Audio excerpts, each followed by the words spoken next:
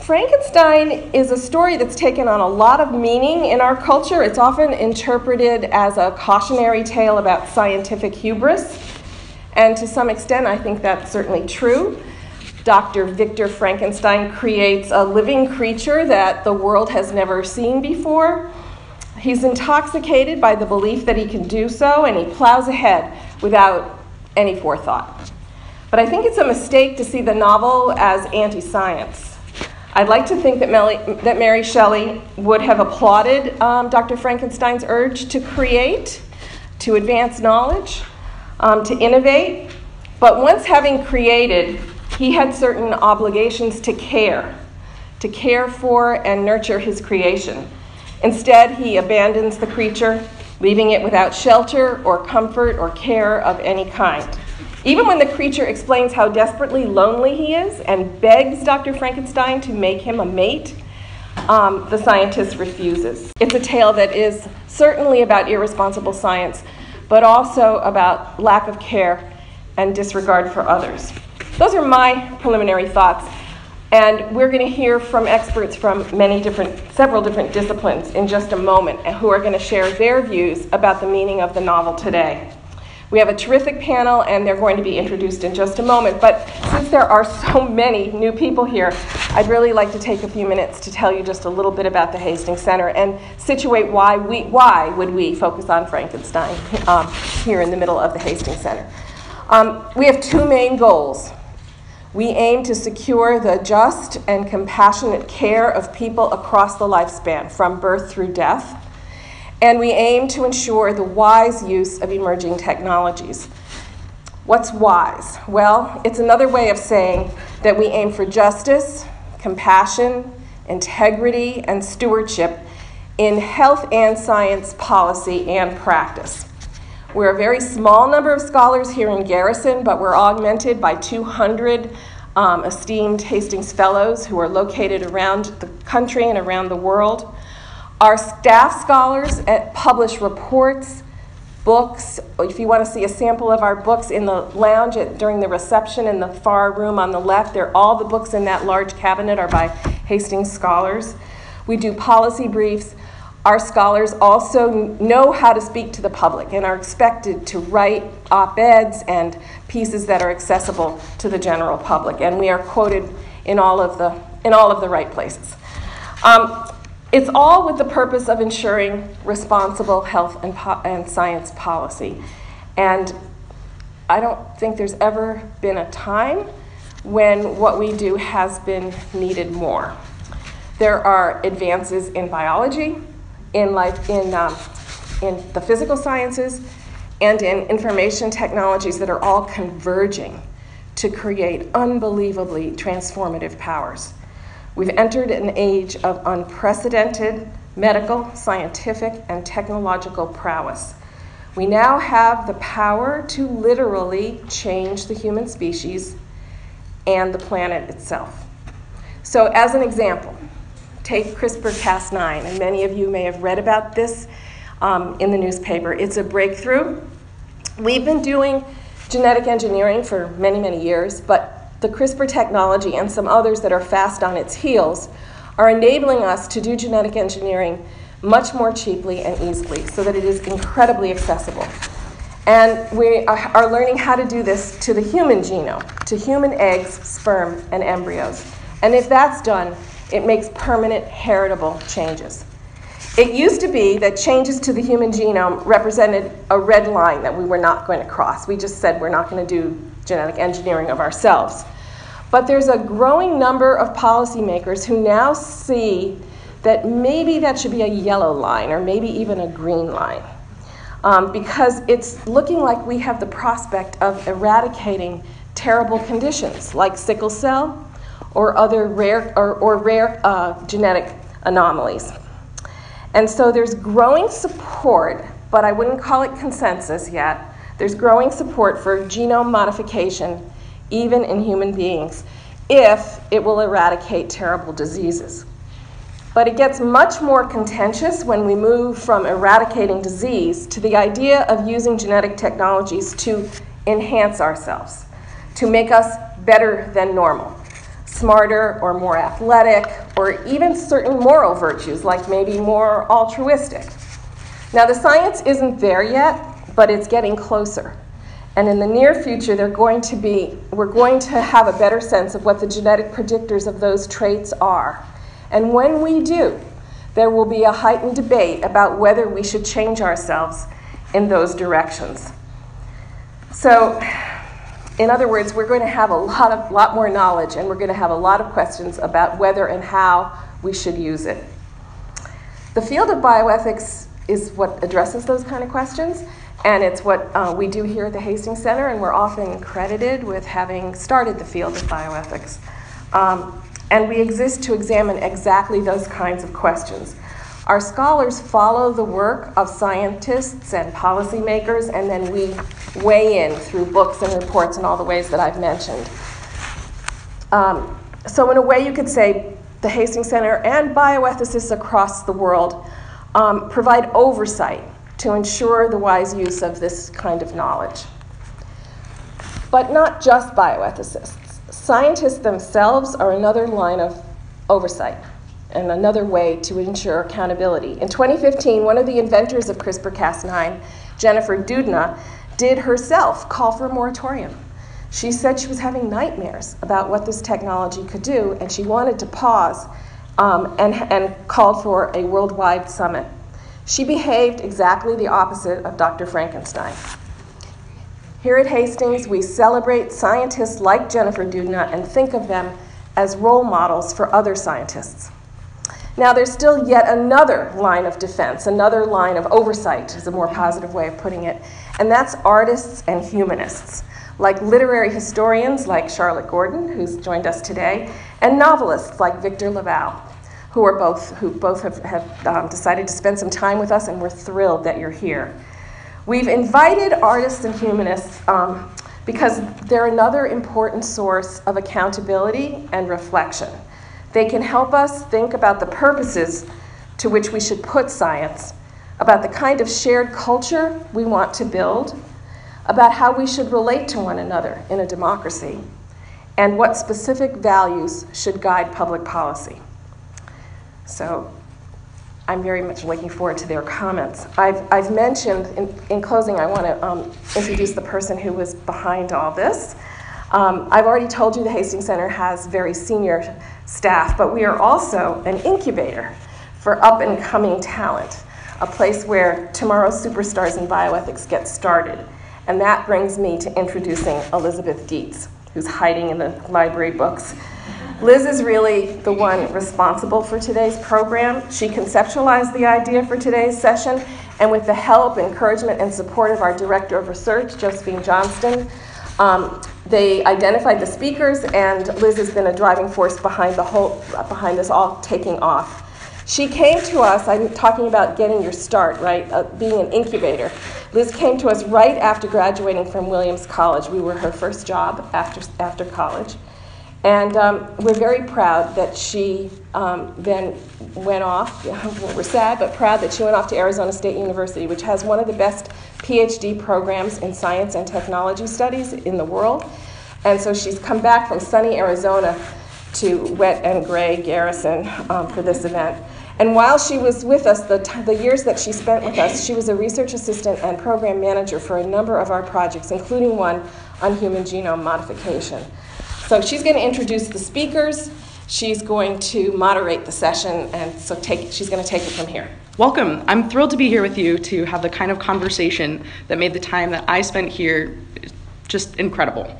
This event, as Millie discussed, emerged out of the confluence of the 200th anniversary of the publication of Mary Shelley's Frankenstein, or the Modern Prometheus, and the kinds of questions that we spent the last several years asking about emerging genetic technologies such as CRISPR-Cas9, which essentially can be used to create precise edits in DNA.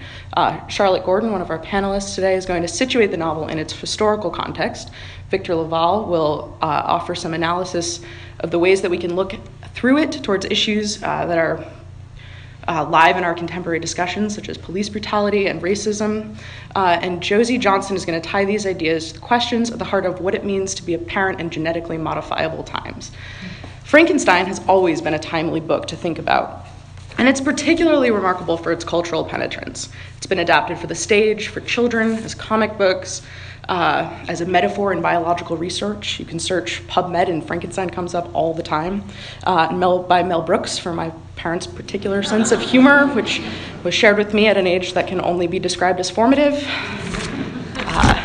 The salience of this to our conversation, though, is that Frankenstein, as a concept, as a figure, as a monster, means something to lots and lots of people. The proliferation of Frankenwords, the tendency to attach Franken to things that are deemed unnatural or perversions of science, hints at this popular conception. You know what somebody means when they call something a Frankenfood, even if, crucially, you don't necessarily think of that food as a perversion. It's this connect, in part, that we'll take up today. Frankenstein, or rather, his creation, Frankenstein is the man, and the creature, the monster, is unnamed in the text, has gotten quite the bad reputation. A closer read, though, finds an artifact of human creation that goes off into the world without significant malice, but hungry to learn things, to be around people, for food. Gets in a little bit of trouble for this. He may have been created by Frankenstein, but he has a history and exists within a social context that shapes him as he does it. The Hastings Center's project on gene editing and human flourishing takes seriously these questions of technological shaping. It looks beyond whether gene editing will be safe and effective at producing particular therapeutic or enhancement-related outcomes like new treatments for genetic conditions or the ability to select for an offspring's traits. Rather, the project asks what it would mean for these things to be possible in the real and flawed world in which we find ourselves. How might, or will, the ability to genetically shape ourselves affect our ability to flourish, to thrive as people, as individuals, as members of communities? What does this kind of newfound control mean for the kinds of choices that we'll be confronted with?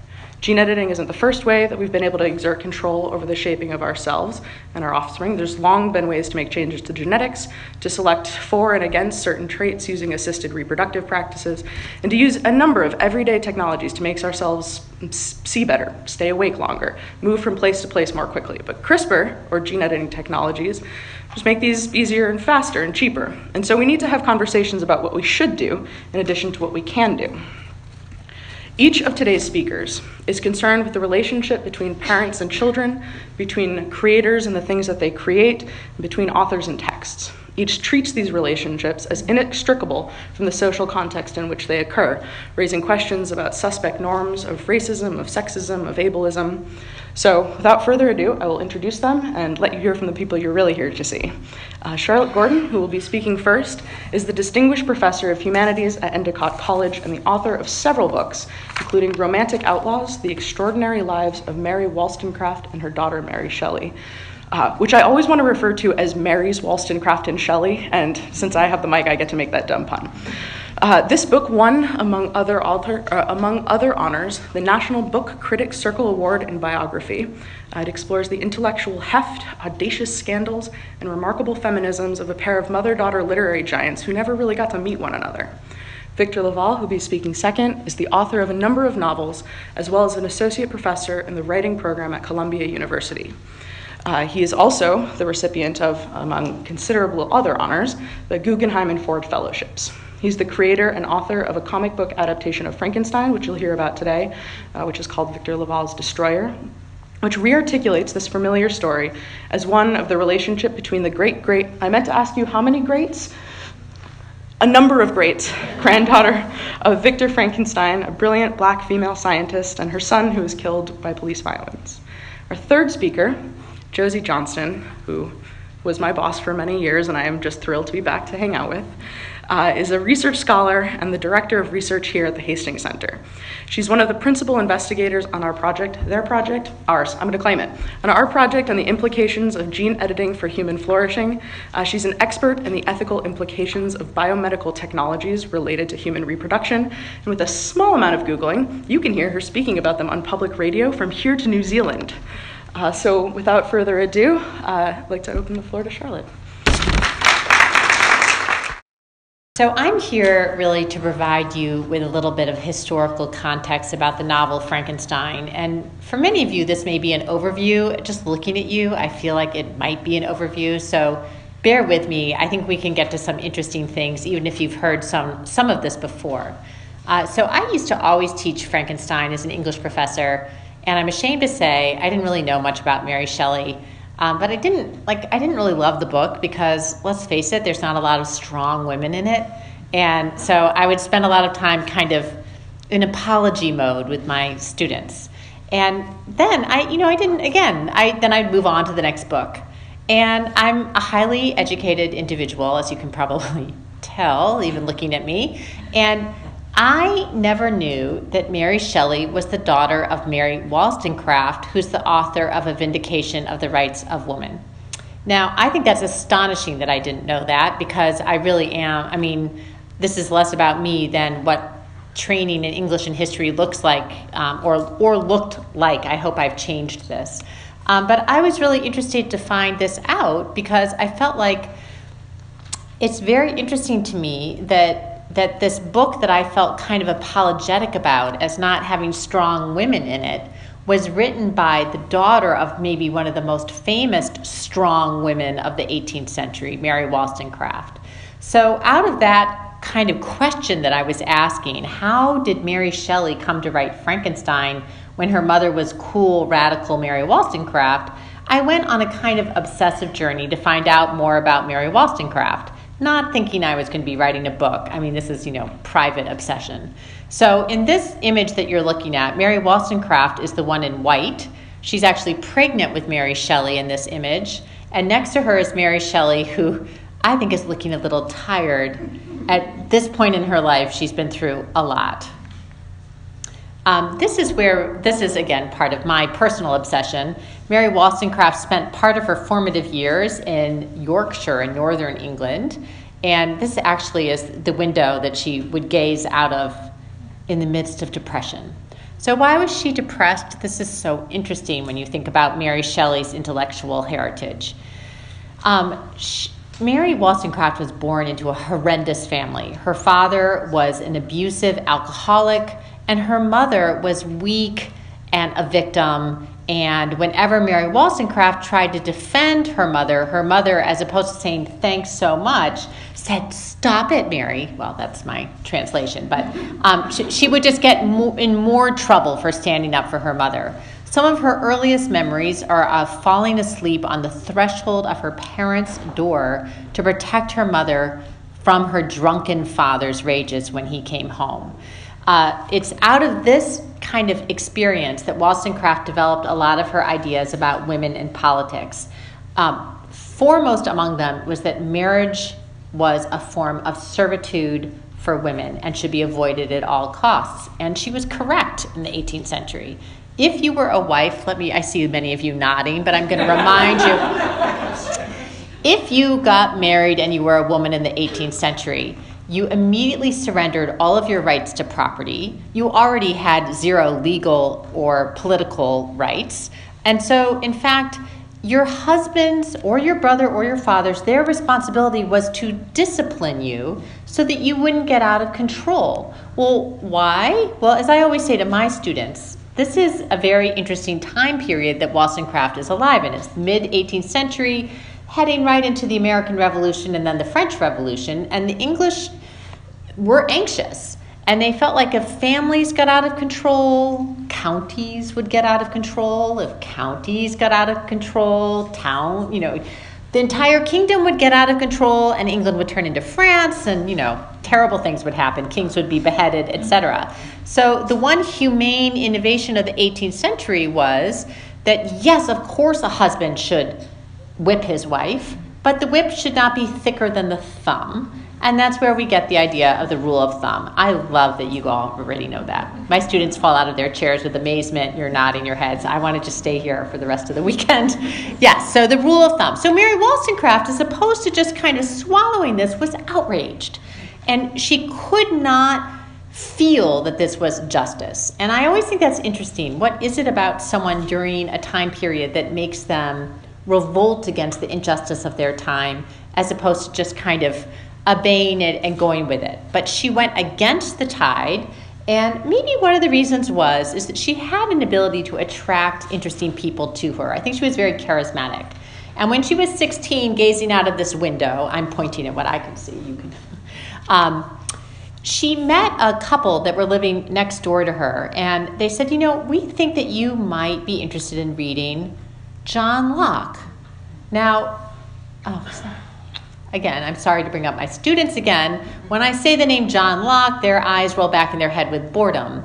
But in 1775, when Mary Wollstonecraft first reads John Locke, so also is John Adams, so also is Thomas Jefferson. He's considered so radical that he's not allowed at Oxford. People are not allowed to read him. Why? Because he sparked revolution. Why? Well, this little quote gives us an example of Locke's revolutionary ideas, like, we're all born with the same natural rights. We're born with a blank slate, people of all colors, and men and women. At last, Wollstonecraft had found a philosophical underpinning for her feelings of injustice. And so just to hear Locke's words, he says the state of nature is one of equality, wherein all the power and jurisdiction is reciprocal, no one having more than another. Wollstonecraft's life was, I think, quite literally changed by reading Locke. And she goes forward, and we don't have a lot of time, so I will do the condensed version of Wollstonecraft's life, though it's fantastic. The options, of course, for a woman in the 18th century in England, if you didn't want to get married, were somewhat limited. If you didn't want to fall down the food chain and become a prostitute, you could be a companion to a rich old person, which she was, and the old person was grumpy. And one of the stories I love about Wollstonecraft is this elderly rich person who had hired her had a reputation for terrorizing her hirelings, but Wollstonecraft intimidated her. And in fact, it was Wollstonecraft who terminated their relationship. So the other things you could do is you could be a governess or you could be a teacher. And Wollstonecraft was both of those things. The school she starts was so radical, no one went to it. She thought things like, girls should think for themselves, and run around outside and get strong and eat food and, be basically strong-minded people. And everyone was outraged. How can you think such a thing? If girls use their brains too much, their uterus will fall out. I mean, these are what the experts were saying. She's a governess, and I always love thinking who would hire Mary Wollstonecraft as a governess. Well, in fact, it's even better than that, because the stupidest people in the world hired Mary Wollstonecraft as a governess. Rich English overlords in Ireland hire Mary Wollstonecraft sight unseen. She's so outraged that she's going to the occupation in Ireland that the first thing she does with her little charges is she walks them around the estate to show the children the poor Irish that her parents are oppressing. Their parents are oppressing. It's classic Wollstonecraft. Again, that obviously that job didn't last very long. So she has a friend who shows some of her writing to a great radical publisher in London, Josephine Johnston. And the interesting thing about Wollstonecraft is she's reading John Locke and she's reading Rousseau. She's reading lots of interesting people, but she's a woman, so of course she hasn't been to school. So her writing style is this very interesting mix of informal and colloquial and highly formal. And so there's sort of collisions of philosophical language with slang. Like you'll be reading A Vindication of the Rights of Woman and suddenly she'll say, "What nonsense?" And I think, oh, there's Wollstonecraft. You can hear her voice. This is a picture of her right when she has come to fame as the author of A Vindication of the Rights of Woman. And let me just say that when she published A Vindication, people did not say, "Gee, thanks." They said, "You are a hyena in petticoats. You are a whore." And in fact, if you look up the word whore in the English dictionary, right up until, I think, the end of the 19th century, it said, "See Mary Wollstonecraft." But what's interesting to me about this image is, first of all, it's so anti-whore. She's really positioning herself as a male scholar. There's other images that we don't have time to look at of men during this time period in the 100 years before who have similar images of themselves holding a book. She looks far more like a prime minister here than she does a marriageable young woman. And if you think about images of women from this time period, they have parasols, they're on swings and they're petticoats. Like, no way. This is just a faded, you can't see it, so we're moving past it. This is Wollstonecraft's, this is a classic example of Wollstonecraft. "It is time to effect a revolution in female manners, time to restore to them their lost dignity and make them, as a part of the human species, labor by reforming themselves to reform the world. Women's rights are human rights. This is where this idea begins. And, we can say that till we're blue in the face. It can sound so normal for us. For her time period, this was the kind of stuff that meant social exile, being pilloried, and being hated. When the French Revolution breaks out and all of the English fly home in terror, Wollstonecraft rushes to Paris so she can be the first female war correspondent. She arrives just in time for the execution of the king, which she's kind of delighted by, actually, though she doesn't think violence is good. But she does think aristocrats should be on the run. She does think poor people should come up. She does think, by the way, that women should be able to get divorced if their husbands are beating them, and that children should, in fact, be the woman's, or custody could at least be shared, because in the 18th century, children were automatically a man's property. When she is in Paris, she falls in love with a sexy American. He seems to be her philosophical soulmate. They shack up. She gets pregnant. Everything's great. She has a little baby named Fanny, not Mary. And then he abandons her. She gets super depressed. I'm going to condense the story. She ends up, it's such a great story, but you'll just have to ask about it later. She ends up writing a book, essentially, about roaming around in nature to heal her broken heart, that she ends up publishing. And in this book, she describes what it's like to smell the pines and see the waterfalls and how that heals her spirit. And the book is read by two young poets, one named William Wordsworth and another one named Samuel Taylor Coleridge, who say, wow, this idea of wandering around in nature and then writing about it is really a good idea. Maybe we should try it. I don't know about you, but this is not how I was taught about the origins of Romanticism. But in fact, both men say, thank you, Mary Wollstonecraft. Well, all right. So when she publishes this book, it's read by a kind of rock star political scientist of the time named William Godwin, who I have a kind of schadenfreude feeling about, that no one reads him anymore. At the time, he was the more famous person than Wollstonecraft. He falls in love with her. She does with him, though he's not as sexy as Gilbert. He's reliable. They get together. They've both written publicly against marriage. She gets pregnant. Oh no, what are they going to do? She's already got this toddler she's dragging around with her. If she comes out as unmarried and gets married, what's going to happen to toddler? But what about this baby? They get married. All of their friends make fun of them. Here she is pregnant. They move to, they move to this really interesting neighborhood that we don't have time to discuss. They get married in this church that is still, if you've been in London recently and you've taken the train from St. Pancras Station, this church is right across the street, Old Church St. Pancras. They get married there, though neither of them really believe in God. She does a little bit. He's like, this is stupid. But they get married, and she gives birth. And they're perfectly happy. And then she dies 10 days later of childbed fever. That little baby she gives birth to is little Mary, who's going to go on and write Frankenstein 18 years later. Now, the point of all of this is the invisible backstory to Frankenstein. And this is what I can see many of you nodding. You already knew this story. Most people do not know that, in essence, Wollstonecraft is kind of the grandmother to Frankenstein. Little Mary, from the time she is about 8 or 9 years old, dedicates herself to living according to the ideals of her mother. Her broken-hearted father takes her to the graveyard where she learns to read on her mother's tombstone. You can't see the words there, but it says Mary Wollstonecraft Godwin, which was little Mary's name before she gets together with Percy, author of A Vindication of the Rights of Woman. These are Mary Shelley's first words, not truck, or mama, but vindication and woman.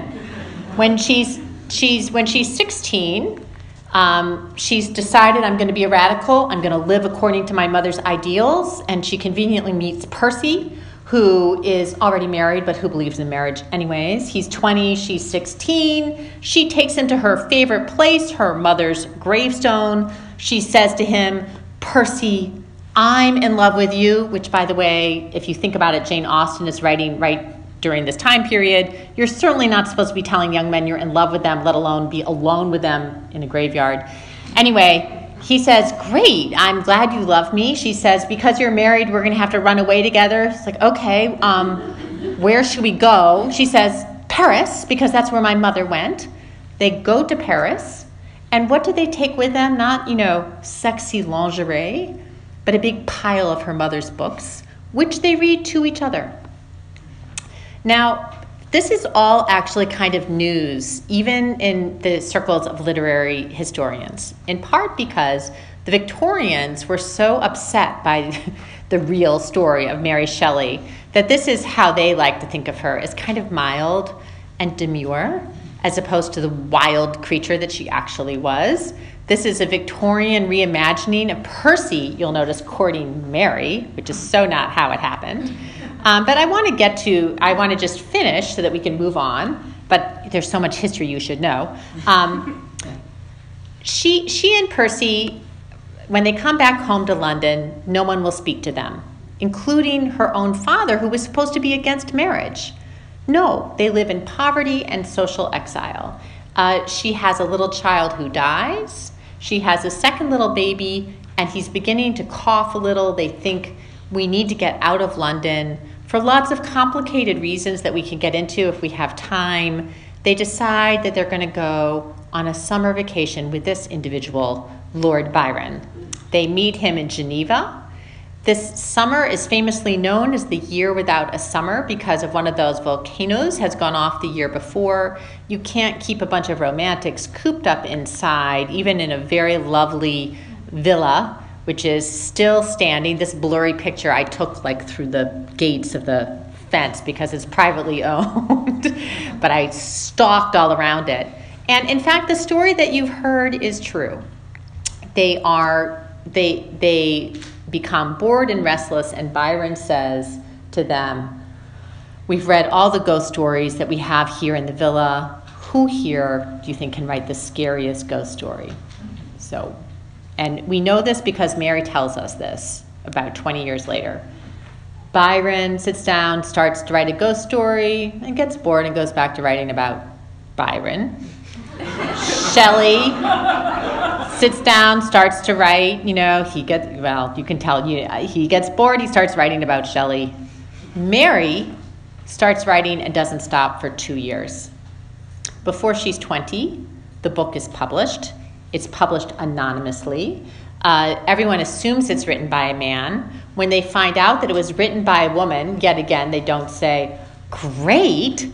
They say, "What kind of monstrous female would have created this perversity?" And so when she's asked to revise it, and now I'm truly coming to an end, when she's asked to revise it after Shelley has died and Byron has died, she tells a story that many people still think is true because she writes it in her introduction to the revised edition. And I just want to tell you it's not true. She tells the story of Byron's challenge, and then she says, "The men got right down to work, but I couldn't come up with an idea. But then, a dream came to me, so I just wrote the dream down." Now, everybody who was there they kept journals, they wrote letters, and one of the men who was there had a giant crush on young Mary and wrote down everything she did. And he records how she started writing. We have the notebooks. She had no problems writing this book. So the question I always ask my students is, why does she tell that story? Well, if everyone is calling you a monster for writing this story, what better way to sort of solve the problem than to say, well, it wasn't actually my idea. And then if you're a romantic, only the best romantics had cool dream visions anyway. So if you were in the know, she'd scored points, and if you weren't in the know, she had attempted to restore her innocence. What does any of this have to do with my original question, how did the daughter of the person who wrote A Vindication of the Rights of Woman write Frankenstein? I realized after I'd done all of this work, I realized that in fact, in many ways, Of course, Frankenstein is a story, the first science fiction novel, whatever, we'll talk about that as we go forward. But it's also a dystopian vision of a world without mothers, which Mary was an expert on, and a world without the influence of strong women. And essentially what Shelley is really saying is, look what happens when we don't take into account women, and during that time period, the values that women stood for: nurturing, parenting, education, etc. So in many ways, I think that the subtitle for Frankenstein should be Frankenstein, not Modern Prometheus, but A World Without Mothers. So I'm going to come at this conversation from a little different angle, from obviously a comic book angle, but from a creative writer's angle, and explain that I'm going to talk a little bit about the influence of Mary Shelley's Frankenstein on my book, Destroyer, which is not a retelling of Frankenstein, it's a continuation of Frankenstein, right? Because as all of you probably know, at the end of Mary Shelley's novel, the monster sees Victor Frankenstein die on the boat, and then he says, I'm going to go off into the Arctic, and I'm going to set myself on fire and die. And what I decided was that he's not going to do that. Because now that his awful dad is dead, maybe he could actually become his own man. He set his daddy issues down. So let's move on. And so my feeling was that he went off and he decided, actually, I'm done with human beings, but that doesn't mean I'm done with life. And he decides to live in the Arctic. And then from there, I decided to make his way all the way as far as he could go from human beings. So when my comic begins, it begins in the Antarctic. But before I show you the first image, which is where we'll see the creation, the monster now, I would only say that the real impetus for this book was that it was 2015. In the spring of 2015, I taught Frankenstein in a class on first novels to my students, and then that summer, I'm always a little forgetful, but it may have been the summer of Ferguson, it may have been the summer of something else, but I was watching the news, and there was a mother on the news crying because, and I feel like it's a sad point that I can't remember which black kid it was who got killed by the police, but she was crying and talking about the tragedy of losing her child. And I thought to myself while I was watching this, what would she do to get her child back? How far would she go to bring that child back?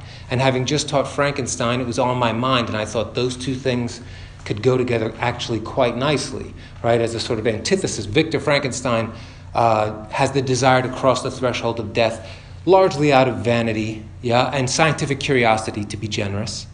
And that my scientist would be a mother who wanted to cross the threshold of death to bring back the person she loved more than anyone else in the world. And how would that also make things different in the storytelling, right? So, but the first image, before we got to her and her son, we had to meet the monster.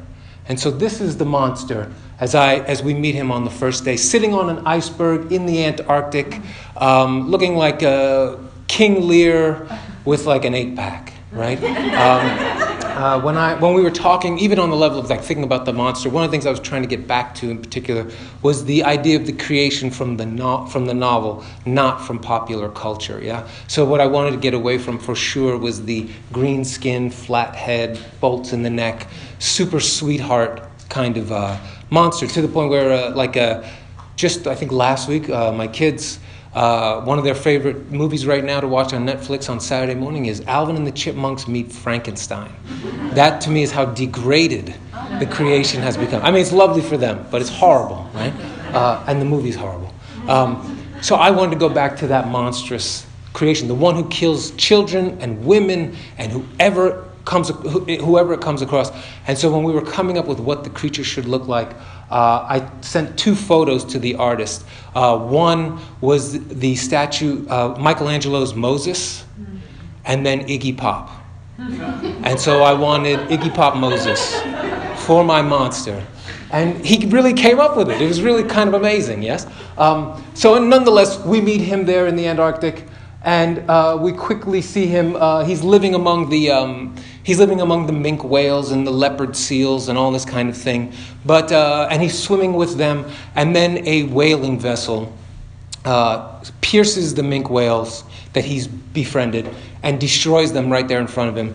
And the monster is reminded that humanity is still a scourge on the planet and is still going to draw him back in. So he, in his rage, he climbs onto the boat, onto the Japanese fishing vessel that speared the whales.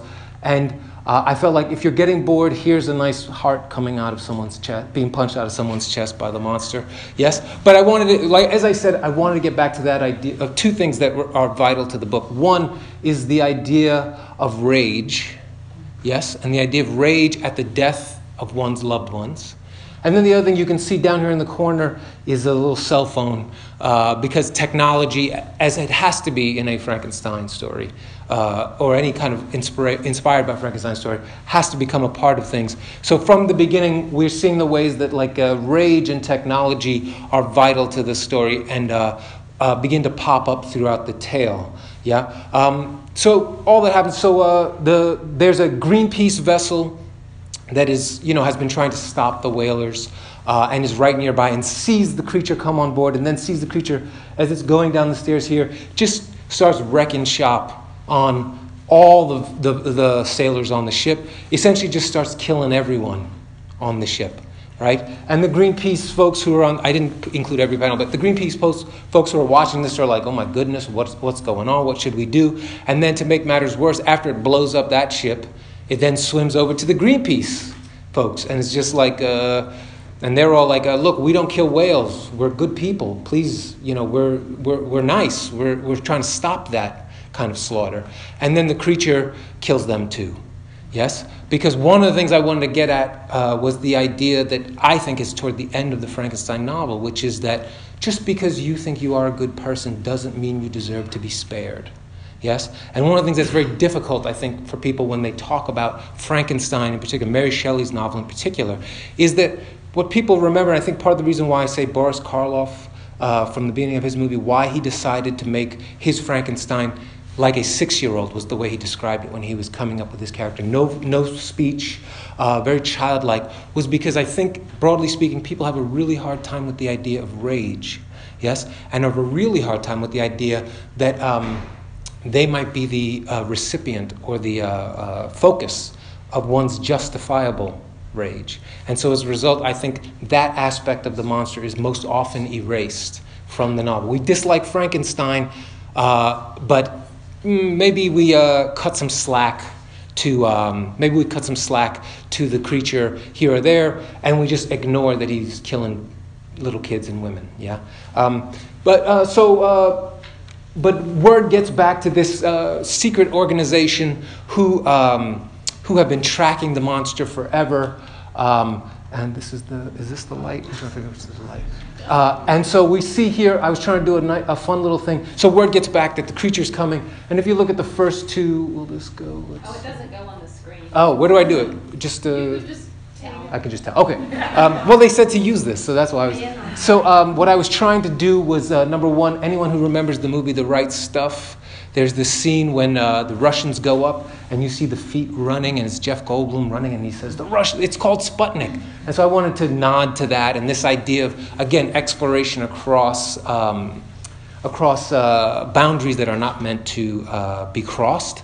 And then we meet the director, the woman who is the head of this organization. And if she looks in any way like a writer named Ayn Rand, you would be right to be noticing that comparison. Yes? And so she is the great villain of my book overall. Yes?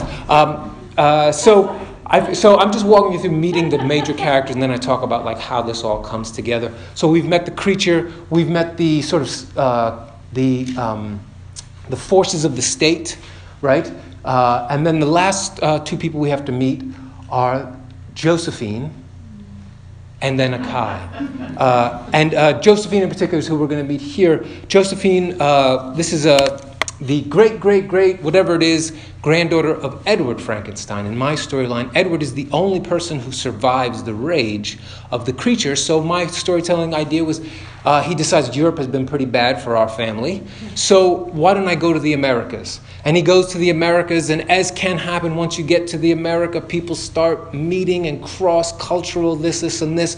And then all of a sudden, who we have is this black woman named Josephine Baker, Dr. Josephine Baker, who is the greatest nanotechnologist in the United States. I decided to name her Josephine Baker in part for the pleasurable laugh of people who understand obviously who Josephine Baker is, but also because what is less known about Josephine Baker is that when she lived in France, she was a great supporter of the resistance against the Nazis, and when she came to the United States, she was a great supporter of the civil rights movement here. And I wanted to honor not only her name and her legacy as an artist, but to also honor this sort of steely spine of who she actually was, or who else she was, this fighter.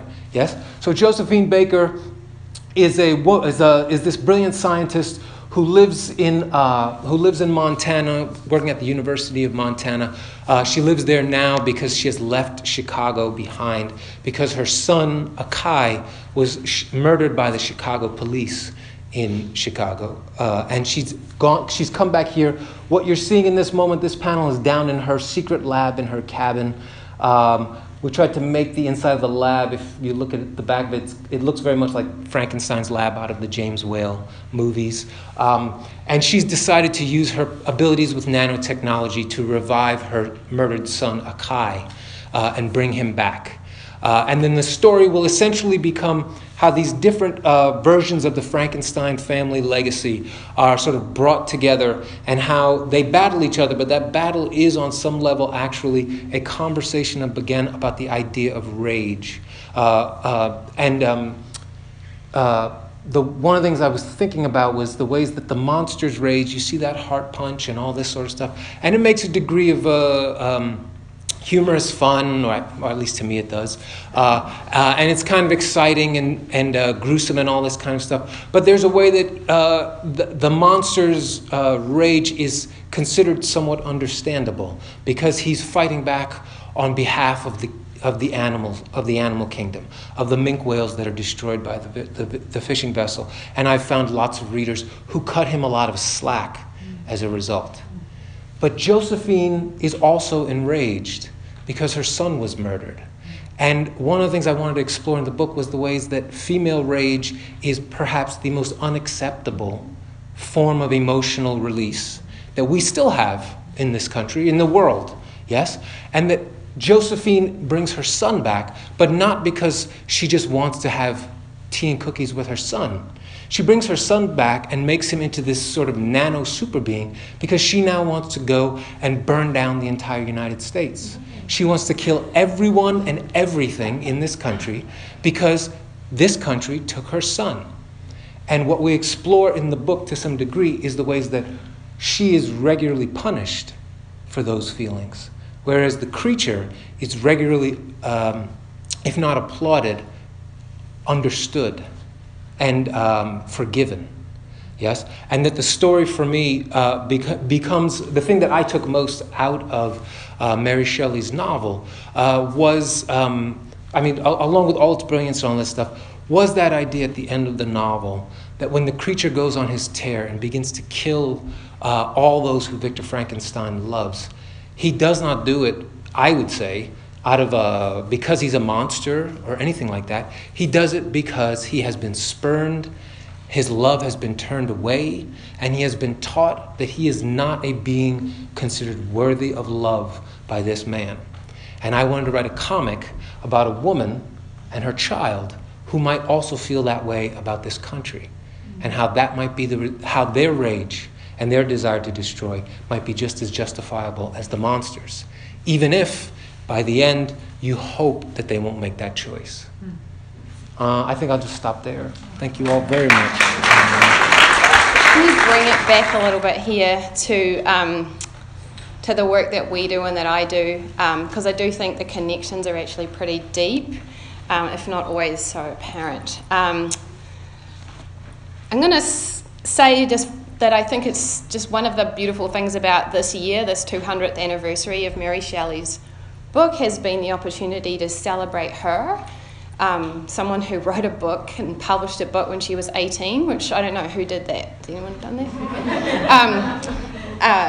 That is as powerful today as it may. I don't know what it was like at the time for people to read it. I mean, they were sort of horrified, but is this incredibly powerful today? And it's just so inspiring to celebrate a woman like that. I'm going to skip over this because we heard already about the work that we do here, but just to say that. And I'm going to put up that Boris Karloff picture just to sort of say that what I'm going to say today in some ways connects more with the way that Frankenstein exists in our culture as almost a meme, right? Like as an idea, as a notion, as a character. And in many ways what that person is, as we've heard, that image, that meme, it's inaccurate to the actual novel. He's not...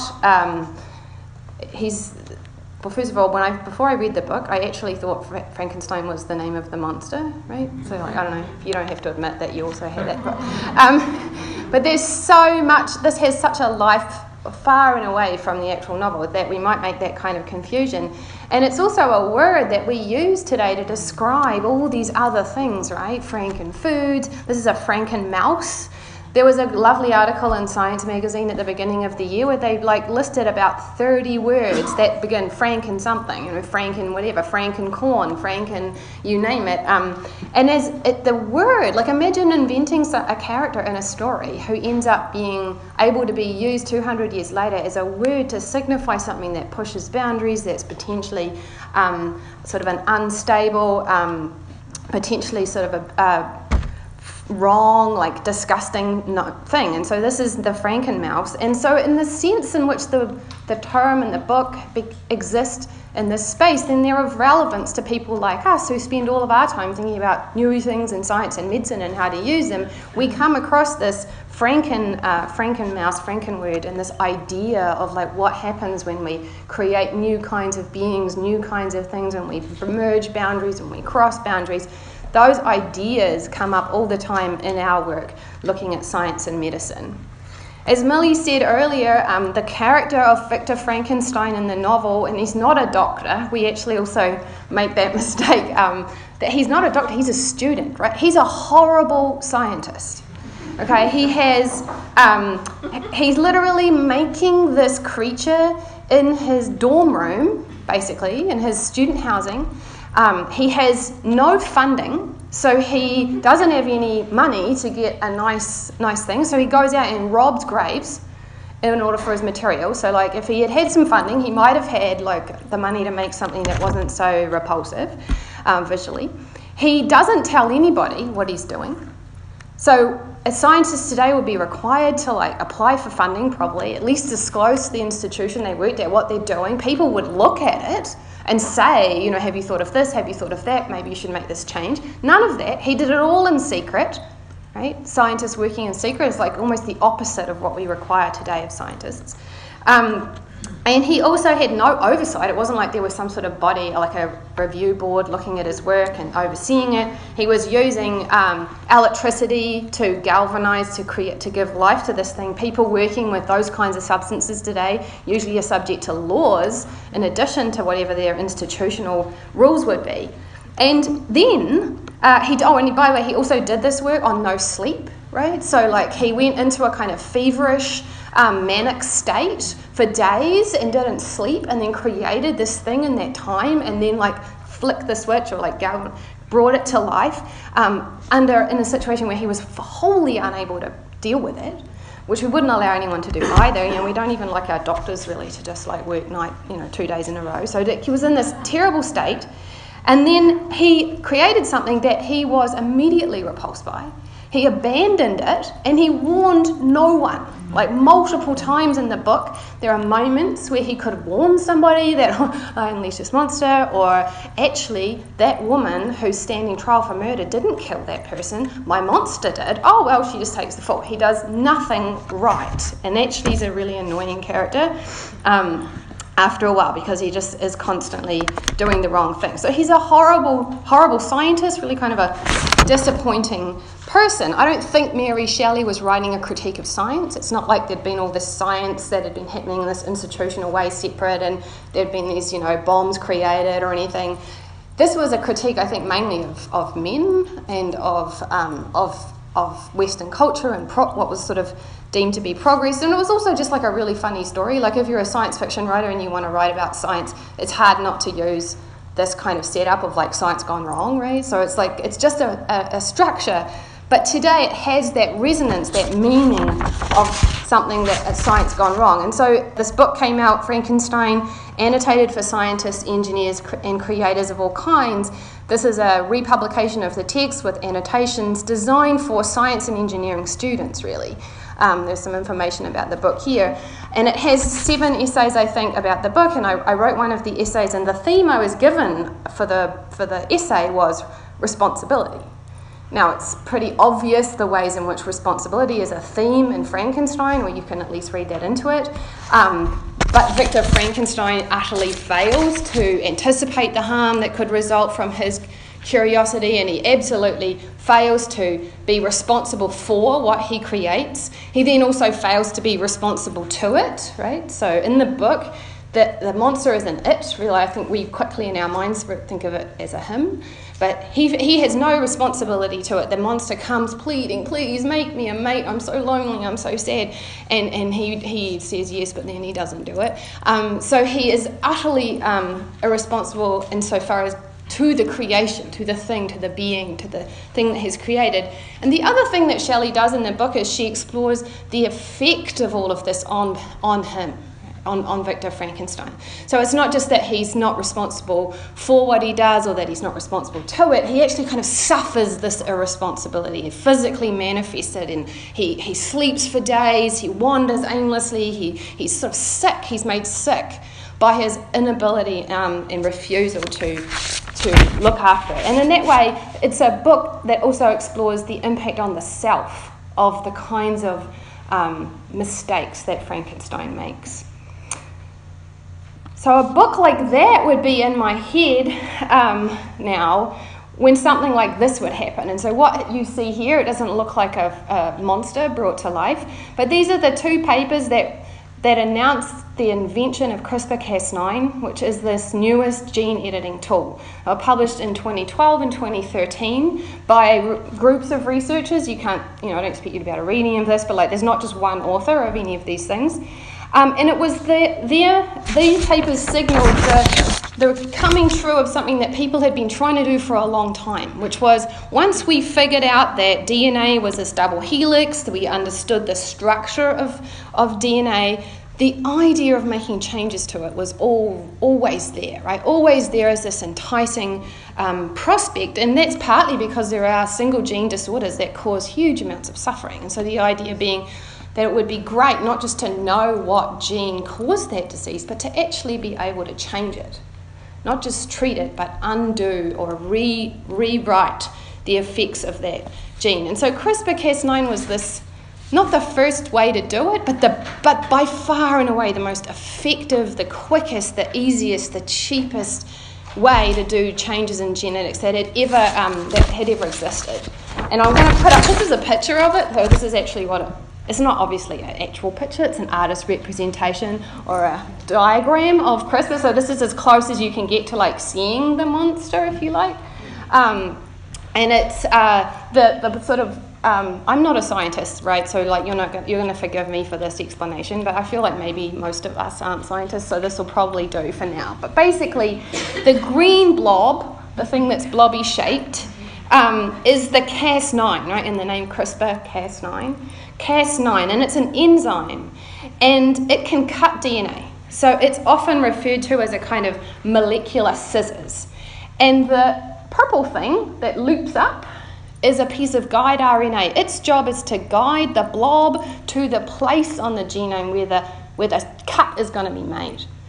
And when you cut the genome like that, it can repair itself really quickly, but if you intervene in the repair, you can actually switch the DNA, so you can put different DNA in there. So that's the green thing there, is on the right is a little bit of donor DNA that's now going to be in the genome. So that's just sort of essentially how it works. And it's actually something that exists in bacteria. It's in a bacterial immune system function, what bacteria do when they get viruses. So everyone gets viruses, right? Not just us. Bacteria do, and this was their mechanism for responding to their immune mechanism. And it turns out that it can be harnessed to cut any DNA. And initially that wasn't totally clear, but when it became clear that you could use this in mammals, in mammalian cells, then this whole sort of world opened up. You can use it also to make multiple changes, which was not something you could previously do. And of course you can use it in any human cell, right? Any animal cell, but also any human cell. So when this was first published, this work, there was massive interest inside of science, but also immediately outside of science. It's one of those discoveries that cross right out into the public mind immediately. These are science-y journals, but they're public-facing journals, writing about, with this on their covers, writing about what this will do, release the bottleneck in science, and sort of supercharge a whole lot of work that was going on. And then the other one's a little bit more of a mix. There's no hunger, no pollution, no disease, and the end of life as we know it. Like, if you invent something where that's the title of your, how they talk about your invention, that you've made a bit of an impact. But also people immediately started thinking, well, hang on a minute, this would enable us to do this thing that we've been kind of freaked out that we might one day be able to do, which is change our descendants. And so you get covers like this, with babies on them, signalling this whole design of babies kind of concern. Here are two of the people credited with the discovery of CRISPR-Cas9, Feng Swang from the Broad Institute at MIT and Harvard, and Jennifer Doudna at UC Berkeley. It's one of those inventions that has more than one sort of author, but these two are probably the most prominent of those credited with its invention. Now, one of the really interesting things about Jennifer Doudna, aside from her she's just an amazing human generally and a very interesting career, sort of toiled in the dark for a long time and then suddenly burst into the public mind with this work, is that as soon as she announced her invention, she participated in this group that met in, let me see, where did they meet? Napa, and published this article calling for an international discussion about how best to use this invention. So here's a scientist who was immediately thinking, how is this going to be used? What is going to happen with this? And instead of thinking, I'll just figure that out by myself, she knew that this needed to be discussed across international boundaries and by people who are outside of science. And so in this paper, they call for various things, including like a moratorium on certain uses. But the really important thing I think about the article was she publicly went out and said, other people need to weigh in on this. This is not just for me to shepherd. And that's a really important step. Know how different that is from Victor Frankenstein. One of the main things, of course, that people like Jennifer Doudna are worried about with the use of CRISPR-Cas9, one of the things you should be worried about, is whether it's safe, right? This is a really obvious concern with any new invention. Is it safe? And then a secondary question would be like, does it even work? Like, does it do the thing that we think it does? So those, in our discussions, we call that safety and efficacy. Those are two things that the FDA is very comfortable looking at. Though they don't always get it right, but they're really much better than no FDA, by the way, because that's on some people's minds. So they're worried about safety and efficacy, and there's a lot of stuff in place in the US and other countries to think about safety and efficacy. But these scientists also wanted to talk about CRISPR and wanted to get other people to think about it because they were worried about other things, non-safety concerns. What does it mean to be able to change future generations, to make permanent alterations? What does it mean for humans to be doing this kind of thing in animals, in insects and other organisms? Those are not safety concerns. They're like, even if it was safe and effective, we might still have some questions. And that's what inspired the Hastings Center to get kind of into this stuff, because we're like, oh, we really like talking about that other stuff that people are sometimes a little uncomfortable talking about. And oh dear, my slide has got a mistake on it. You can't see the title. So this is, if you go to our website, you'll see a project that I've cut off the whole name of the project here on my slide. But it's called Gene Editing and Human Flourishing. And we use human flourishing as a way to try to talk about things beyond safety and efficacy. And so one of the things that this project has led to is a book that's coming out next year. I really hope that it has a better cover than this thing that I made. This is like this is my monster. This is like my really cheap, I didn't even want to pay for a really nice image I got off the internet of a book coming out next year called Human Flourishing in an Age of Gene Editing, in which we invited about 20 people who we identified various ways to write about what else they think is at stake in a time when you can make these kind of changes. We're inspired by CRISPR, but we're also thinking about genetic selection, various other ways in which we can sort of shape who we are. And a whole bunch of them, not all at all, but about a third or a quarter of the essays in this book are really about parenting, about using parenting as and the creation of children as a place to explore some of the deepest discomforts we might feel about this. And in those essays, I wrote one of them, but there are other very, very smart people who wrote others. And we're talking about this tension often in parenting between creating, shaping, right? Like you don't just, teaching your kid manners, shaping who they are, but also accepting them, wondering and being open to wonder, being welcoming of who they are. And this inherent tension in parenting is what is really motivating a lot of the work in the book. And these are questions that you've probably seen if you've read articles like this in the Wall Street Journal about whether or not it's ethical to choose your baby's eye colour, right? It's not a question about safety or efficacy. This is a question about what kinds of control it's good to have over the future generations. And it's the kind of questions that are raised by an article like this from The Atlantic. Will editing your baby's genes be mandatory? Which starts to get at some of the social forces that might shape or sort of pressure people to feel like they have to make a change in their future child, even if it's not something they really want to do. So in the book, we are exploring both the kind of internal motivations that people might have, or resistances that one might have to making changes over who our children are, but also some of the social forces, including racism, or sexism, ableism, that bear down on prospective parents as they consider how much control to have over future generations.